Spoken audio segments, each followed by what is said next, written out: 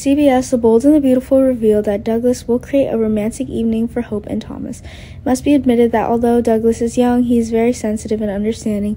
Although Hope is not Douglas's biological mother, she loves him very much. That's why Douglas wants Hope and Thomas to reunite. When Hope and Thomas become husband and wife, Douglas will receive full attention. The boy is trying everything to make Hope and Thomas return to each other's side.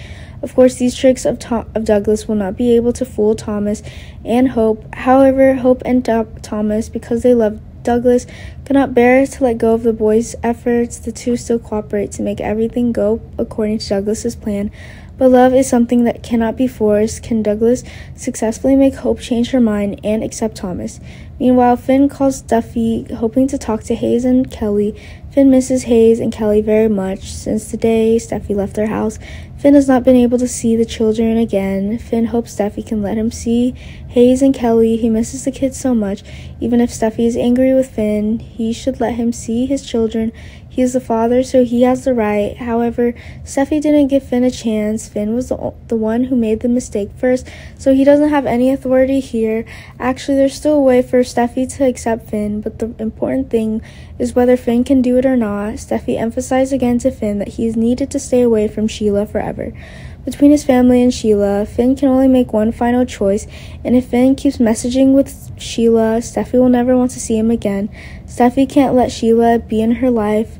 Elsewhere, Eric convinces Carter that he should marry Katie. Eric has been observing Carter and Katie all this time. He feels that the two of them are very compatible.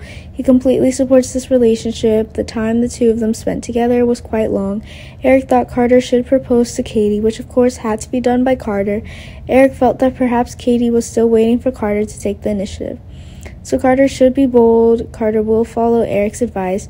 Eric also understands Katie very well and knows she's a good person. There's no reason why Carter should miss out on a woman like Katie. Carter's love has always been difficult, so he feels insecure when he is in a relationship with Katie. Thanks to Eric's encouragement, Carter felt much more confident. Carter will give Katie a surprise with a proposal ring. Surely Kaylee will be very surprised, but will she agree to Carter's proposal?